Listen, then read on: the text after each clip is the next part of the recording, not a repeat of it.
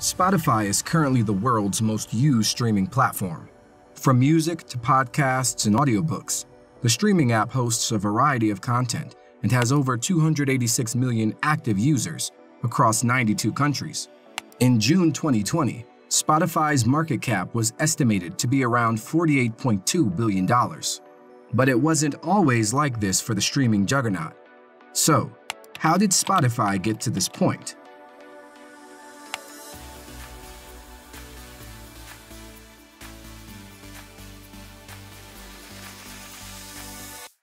Spotify is the brainchild of two Swedish entrepreneurs, Daniel Ek and Martin Lorentzon, who decided to change the way people were listening to music in the 2000s. Ek and Martin wanted to fill the gap between illegal services like Napster and Apple Music, which asked customers to pay $2 per track. Before Spotify came around, listening to music wasn't as easy as it has now become. Piracy meant that people could illegally download hundreds of songs within seconds over the internet. The MP3 audio format compressed audio files to smaller sizes, which were easier to share with people all over the world. This gave rise to illegal platforms such as Napster and LimeWire, which have both pretty much fallen off the grid since then. It was in 2008 that Spotify first made its way into the market. It was difficult for the newly established streaming platform to convince people to pay for music when they had become so used to downloading entire albums for free. In the initial phase, Spotify managed the growth of its platform by making its free ad-supported tier available on an invite-only basis. This meant that users who had found their way onto the free tier could invite their friends to join them. This was similar to how Google had rolled out Gmail a few years earlier. 5 months later, Spotify had reached its millionth user.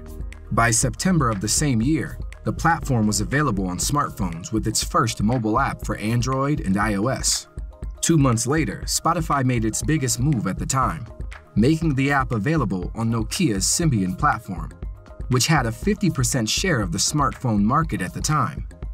Yep, that's how powerful Nokia used to be.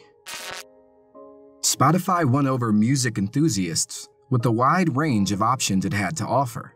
The extremely attractive user interface and sophisticated algorithm provided people with customized playlists and song suggestions. For just $10 a month, you didn't have to pay for individual albums. Millions of songs, albums, and artists of all eras and genres were now accessible to everyone, all thanks to Spotify. The interactive platform put the user in control, providing a music streaming experience that was and has remained unparalleled. Ek and Lorentzon, the company's founders, invested a huge amount of money to engineer the platform's user interface and functioning. They raised around $2.7 billion in 22 funding rounds, including multiple debt financings. The founders knew that the only way for Spotify to compete with free pirated music was to provide users with an experience that would push them to pay for its usage, even when they can easily torrent every song in the world. Even as a prototype, Ek and Lorentzon made sure that the platform provided a seamless listening experience. They worked on making the app as lightweight as possible, to make the user experience smooth and seamless. This prototype provided high-quality and completely legal music without any downloads. This was a huge hit among Spotify's first batch of users. In just 1 year, the company had to hire hundreds of new people to help with product development because of its massive success in the market. As Spotify focused solely on developing their user experience and maintaining exclusivity, the founders understood exactly what the right time was to share the platform with mainstream audiences.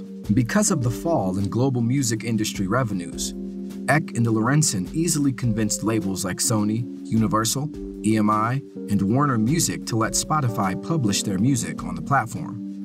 Spotify needed these 4 labels as much as they needed a new way to reach young music fans. These big 4 record labels have now become Spotify's greatest stakeholders, and the partnership continues to reach new heights with every passing day. Spotify then became a huge hit within Europe for its functionality that allowed people to create and share playlists. In 2010, Spotify was integrated into one of the greatest social media platforms of all time, Facebook. The partnership skyrocketed Spotify's fame and helped it expand across the Atlantic Ocean from Europe to America.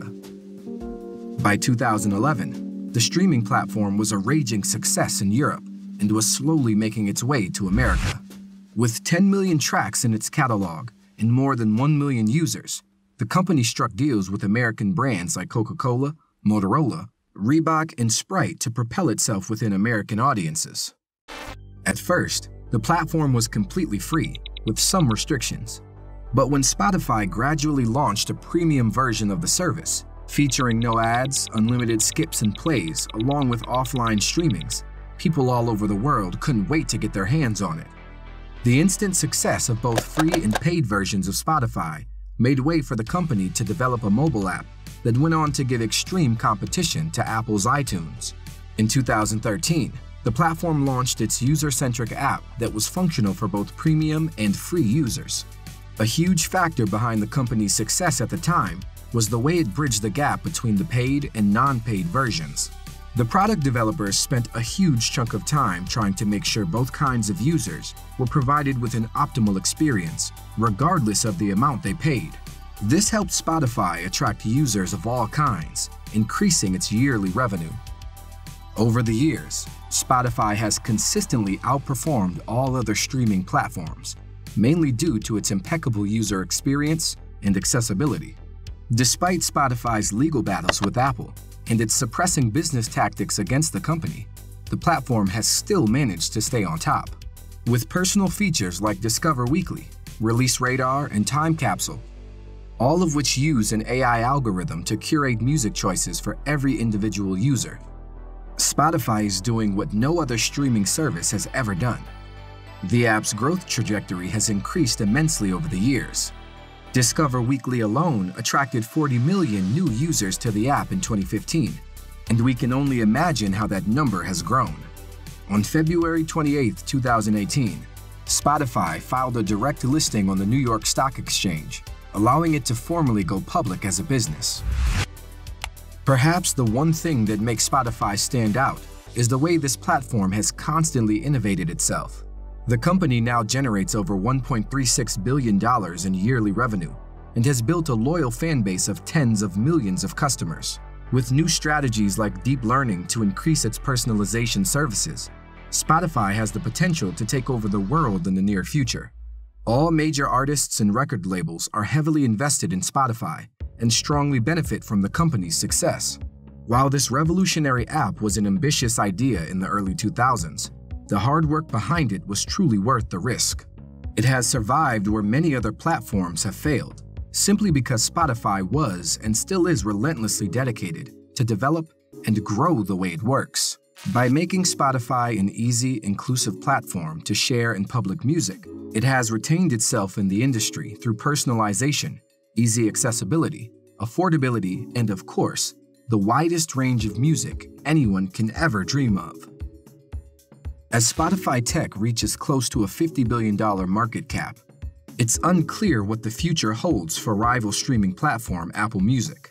That said, Spotify currently has a much larger user base, having grabbed 31% of the total revenue and 35% of total paid subscribers, as opposed to Apple Music's 24% total streaming revenues and 19% share of the total paid subscriptions. This is all in spite of mounting competition from Deezer, SoundCloud, and Jay-Z-owned Tidal. Unlike YouTube Music and Amazon Music, Spotify has no other businesses to rely on for revenue, such as cloud computing or e-commerce. More importantly, Spotify doesn't build hardware devices for its app to be preloaded on, such as iPhone. The golden rule behind Spotify's success is that it doesn't ask for any money up front. In fact, you can go for years without ever paying a dime. Sure, Apple may offer a free trial, but you'll have to pony up at some point. But would Spotify be able to hold up against the mounting competition? Or is it going to be toppled by its rivals in the coming years? We'll find out with time. That's a wrap for how Spotify turned free music into a $48 billion valuation. What do you think will be the future of Spotify? Let us know in the comments below. Make sure to give this video a thumbs up and subscribe to our channel for more videos like this. See you in the next one.